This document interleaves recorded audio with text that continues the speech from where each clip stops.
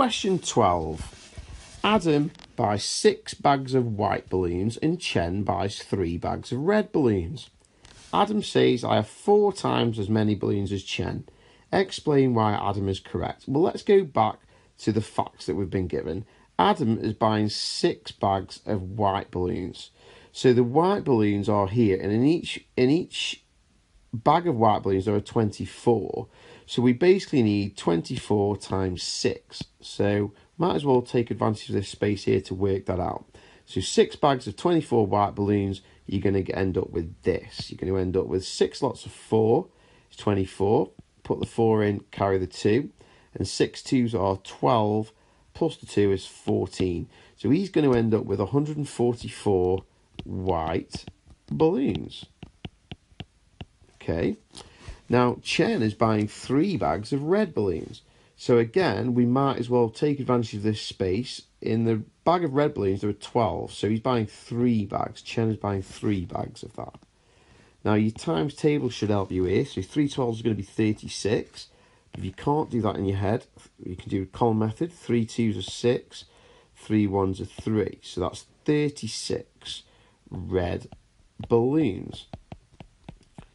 So Adam has got 144 balloons and Chen has got 36 balloons. But Adam is saying he's got 4 times as many balloons as Chen.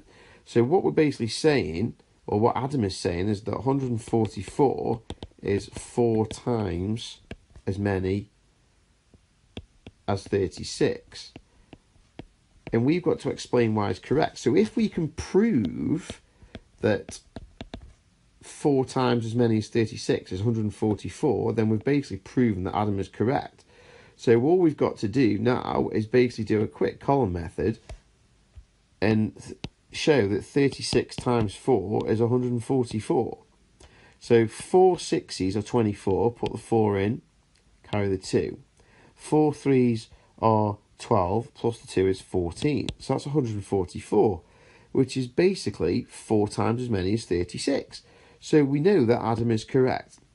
Now, as for explaining it, this is what we would say. So obviously we've done all of our working out. So all of our working out is there, so our examiner can see it. We don't have to do all of our working out in this answer box as long as the examiner can look back on the question and see our working out. So Adam, we can say this, Adam has 144 balloons. Chen has 36 balloons.